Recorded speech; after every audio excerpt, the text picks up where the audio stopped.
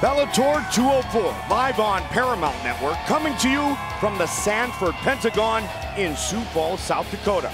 We kick off tonight's action-packed card with the featherweights as Taiwan Claxton faces Chris Lencioni. Taiwan Claxton. Eric Claxton is a guy who is progressing great.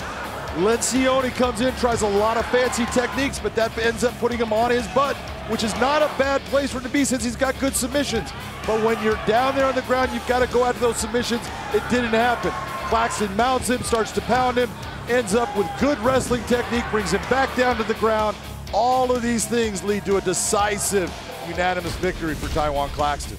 Then it was James Gallagher's return. First fight in 419 days against the newcomer from New Jersey, Ricky Bandejas. Well, you know, and everyone else does, that James Gallagher is a cocky guy. And he tries, he comes into this, Bandejas does a good job of getting back to his feet, but it's the right hand, this right hand that puts Gallagher on his butt.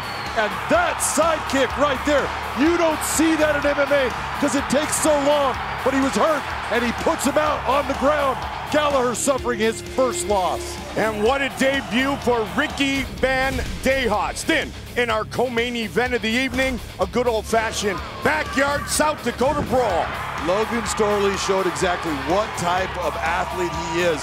A supreme wrestler and a guy who is going to be the Matt Hughes of Bellator. He is so good at his positioning and his ability to suffocate a fighter on the ground. Look at that movement. Gets the hooks inside, puts AJ Matthews, a great fighter, in bad positions continuously and just systematically beats him down to the point AJ cannot defend himself. Referee stops the contest. Best performance by Logan Storley ever. And after the fight, he said to Matthews, "I'm sorry."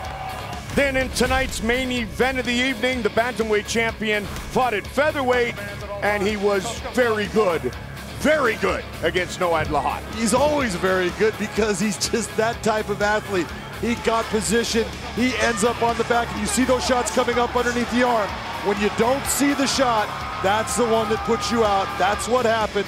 Beautiful victory for Darian Caldwell. For the latest Bellator news and information, go to Bellator.com or the Bellator app.